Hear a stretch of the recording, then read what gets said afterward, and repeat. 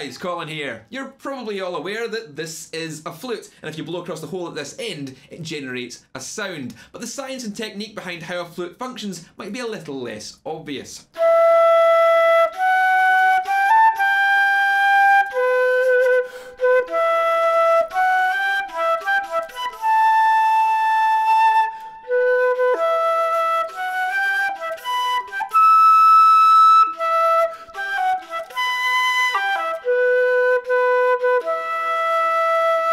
To get an idea of how a flute works, let's take a step back and see what qualifies as a flute. Technically, any instrument where air is blown across an opening to generate a note can be classified as a flute. Flutes can be side-blown, like this orchestral flute, end-blown, like panpipes, or make use of a fipple, which channels air across an opening as seen in recorders. This qualifies even a referee's whistle as a flute. In all these instruments, one thing is common. A stream of air is passed across an opening and directed onto the sharp edge on the other side. This splits the airstream, causing some of it to enter the flute. Interestingly, the airstream doesn't split nicely in half, but it oscillates, sometimes going in and sometimes going out. The oscillating airstream within the flute sets up a standing wave, causing resonance at a frequency dictated by the length of the air column. Longer tubes produce lower notes, and shorter tubes produce higher notes. This can be most effectively demonstrated using panpipes, which use multiple fixed-length tubes to achieve a range of notes.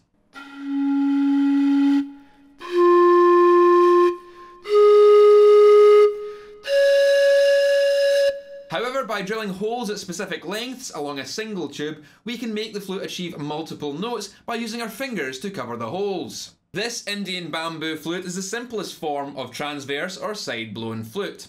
With all the holes open, we achieve the highest note, and by covering them one by one, we can descend down the scale.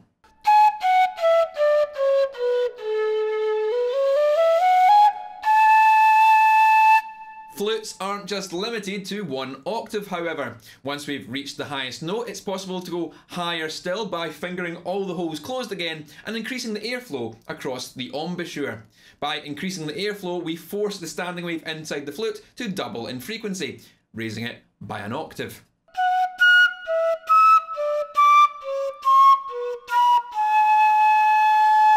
Moreover, cross-fingering allows easier access to existing notes or to notes that usually aren't accessible. This is achieved by opening holes upstream and leaving the ones downstream fingered. This can be seen in the following example where notes outside the simple scale are achieved by cross-fingering.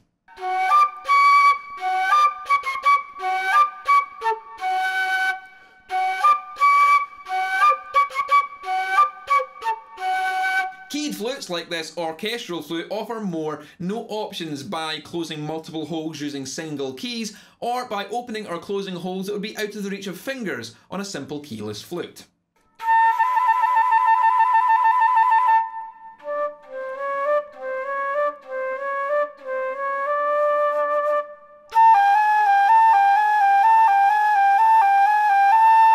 Much of the rest of the musical workings of a flute come down to technique. Tonguing is used to add definition between notes and is accomplished by using the tongue to briefly stop the airflow, leaving the player's lips.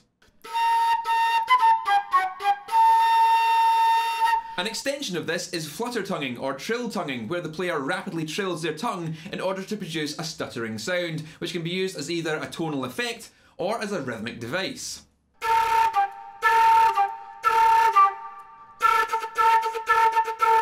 Playing notes in a single stream of air without tonguing produces a smooth legato, and by manipulating the airstream across a sustained note, it's possible to produce vibrato.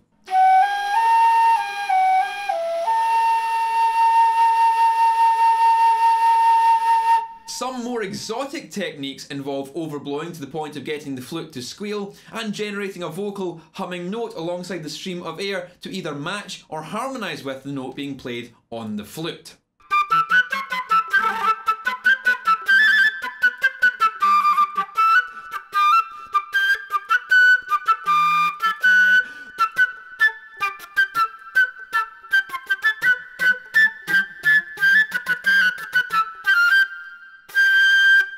Hopefully that's given you some insight into how a flute works and how its techniques are achieved. If you like this video, you might want to consider subscribing, as I've got more flute videos coming out soon. You also might want to check out my sister channel, CS Guitars, for all the science of guitars. But that's all for now, guys. Keep it flute, and I'll see you later.